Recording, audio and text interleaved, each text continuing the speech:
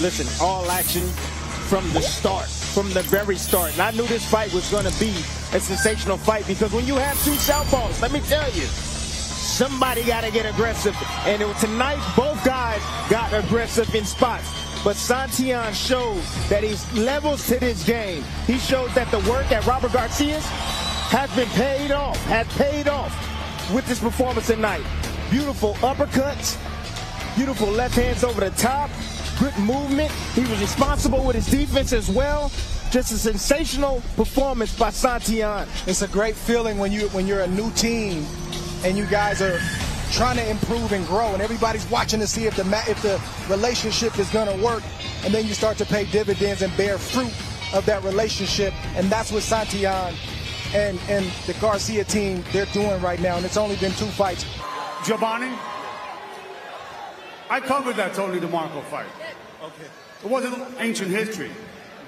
That guy and the guy you are tonight, 2 different guys. What happened?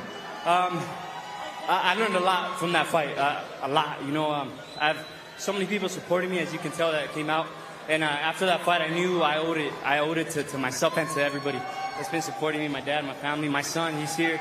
And I knew, you know, this is what I love. I knew I had to work a lot harder. We made a huge change, started working with Robert Garcia. You know, that's a decision that my dad made, and I think it's such a great decision for us.